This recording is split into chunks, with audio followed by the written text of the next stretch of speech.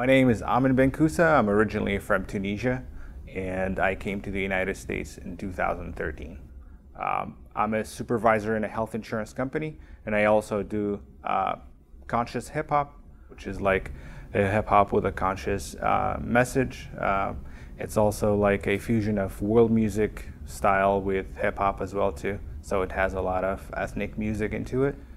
Being an American is being part of this melting pot, you know, in a positive way, not in a very cliche way. I think being a melting pot means that being able to put all the positive things that you got from your culture, from your own life experience as a human being, you know, in this country that was built by immigrant at one point. I think the United States is a great country where you can build something from scratch.